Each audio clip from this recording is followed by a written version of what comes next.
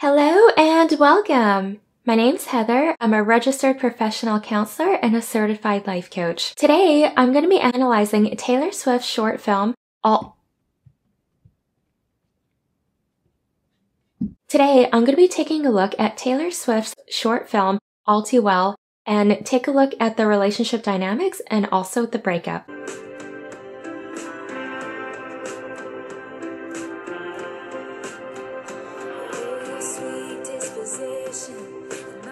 So it looks like they're in the beginning of their relationship.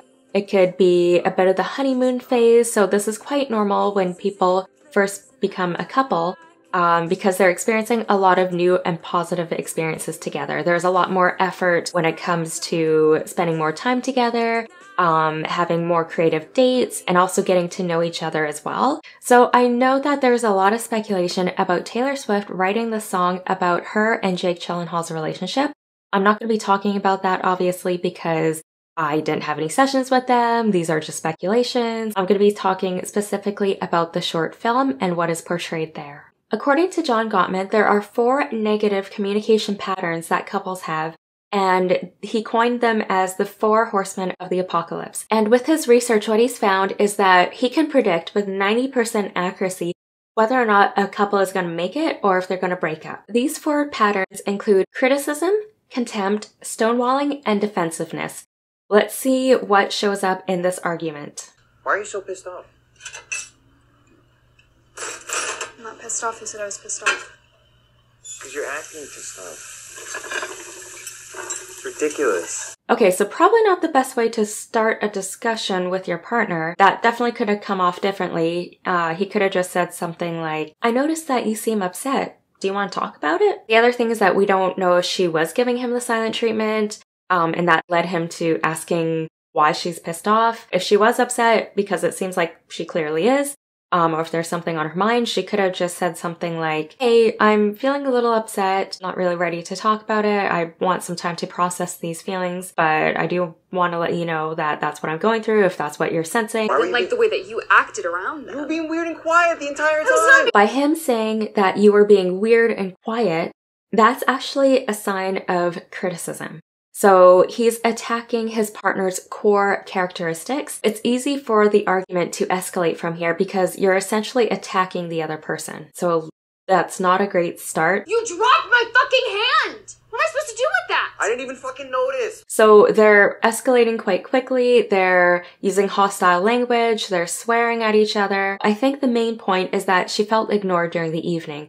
And she talks about when she tried to hold his hand and then he just, drops it on the table and pats it. She was trying to essentially reach out to him in order to feel closer to him. She mentioned that she didn't know any of these people. They were a lot older than her. I'm guessing he's also older than her. It's understandable why she would feel out of place. Now, how do you communicate that? So she could have said something like, I'm feeling ignored and upset, and when I tried to reach your hand, you didn't want to hold it back, and it just made me feel like I wasn't a priority. It's definitely brought up feelings of insecurity. I know that you didn't mean to do this on purpose, but I just need some reassurance because right now I'm feeling a little insecure and I'm not really sure where we stand in the relationship. And then he could have said something like, I'm so sorry. I didn't realize I did that. It wasn't my intention to hurt you.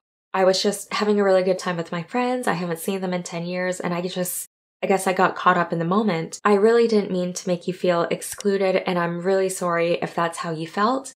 I'll be more mindful in the future when we do hang out with our friends to include you. I don't know any of these people. They're all strangers. They're all older than me. But what are you talking I feel so out of place. You're the only one that makes this me about feel you. And this could have also been a conversation that they could have had before the dinner party. So maybe she could have said something like, hey, I'm really happy to be meeting your friends. I know you're super excited to meet them because you haven't seen them in a long time. I just don't want to feel left out. Is it okay if you just do your best to try to include me so I feel more comfortable? And then that way he would have had the opportunity to be a little bit more mindful during the dinner party in front of their friends. I was catching up Don't do it. You're making me feel fucking stupid. Holy shit. don't think I'm making you feel that way. I think you're making yourself feel that way. They are clearly not trying to understand each other. They're trying to win the argument. And we see this all the time. You might have experienced it as well with your partners where when we're in a fight with them, we just want to prove that we're right. It's clear that both of them are feeling attacked. He feels attacked from her, and he's trying to hurt her back by saying that this is stupid, and she's starting to get defensive now by saying, you're making me feel stupid. And it's just getting out of hand. He's saying that you're making yourself feel stupid. So this could be a manipulation tactic where he puts the blame on her and he's not taking any responsibility for his actions. It's important to just focus on the behavior or the specific action and not by saying you're being crazy or you're being stupid or anything like that. I actually had a fucking blast. Now this is the night. Now we're doing this. Awesome. So fucking awesome. So sarcasm in the fights is not a good sign. We already see that he's exhibiting that. He's saying, oh, awesome, tonight's about this now, awesome. If you do find yourself in an argument, try to avoid sarcasm. It really minimizes how the other person's feeling. It minimizes the situation itself.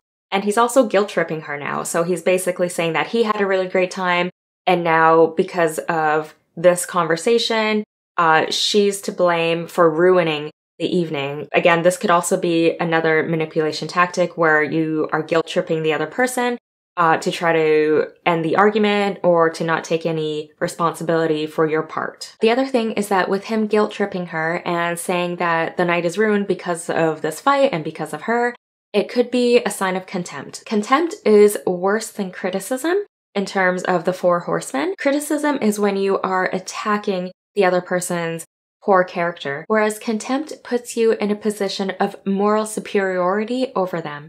And it doesn't help that he's a bit older than her, so that can also play into the dynamics as well. You didn't even look at me once! What are you Didn't look at talking me. about? I didn't look at you. No, I'm catching up with my friends. Trust me, they were enthralled by you, of course. Maybe he wasn't paying attention to her or including her in the conversation and she felt excluded. And now she's also using sarcasm back by saying, oh yeah, your friends were enthralled by you.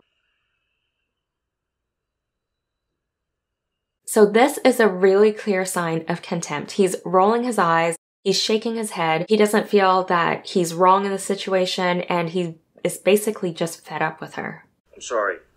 I'm sorry. I'm sorry. I'm sorry. I'm sorry.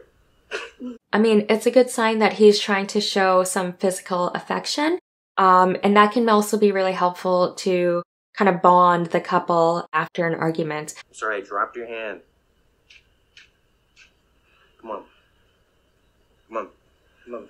Come on, come on, come on, come on. He did say he was sorry for dropping her hand, but it sounds like there was a tone in that. It sounded like it was also a bit sarcastic, where it's like, I'm sorry I dropped your hand. Oh, I'm sorry. Again, just not the most effective way of apologizing. So we do see that she's upset, she's crying. She's probably really upset because she feels that she's not being understood, and she's probably still hurt from her initial feelings from the dinner party. What typically happens is that we express our hurt and our sadness using anger, but it's much more effective to express our more vulnerable feelings. So our primary emotions, such as feeling hurt or scared. Unfortunately, we're not taught how to communicate this way, which is why I like to make videos like this. So she's laughing, she's crying, she's saying that she feels embarrassed.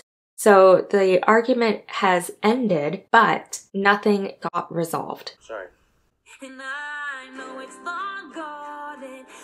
We see that she's still bothered by the situation, which is understandable because he didn't really address how she was feeling, and nothing got resolved. This is concerning because these feelings of maybe feeling ignored or feeling like she's not good enough or something like that can carry forward in their relationship.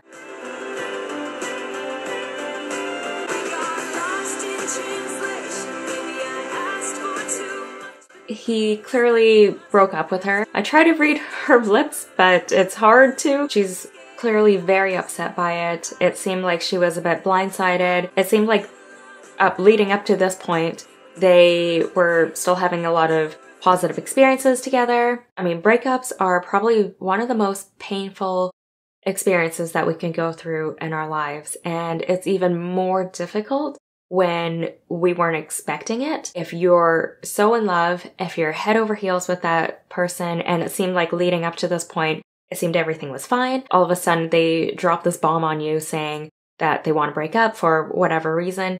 It can actually be a little traumatizing just because you put in all this time and effort to make the relationship work. With breakups, it's a really complex form of grieving and loss because it's not only that you're losing this person who was your partner, who you would see every day, but you're also losing the expectations that you had for your future together. And heartbreaks are tough because people don't really treat it the same as any other form of injury. So let's say, for example, you broke your leg, you have to wear a cast, you have to rest, maybe you have to go to physio. With matters of the heart, it's sort of the same thing. Like, we need time to grieve. This is why I specialize in breakups, because I know that there's not a lot of specialized support when it comes to getting over our heartbreaks or, rebuilding our lives or being able to have a safe place to grieve the relationship.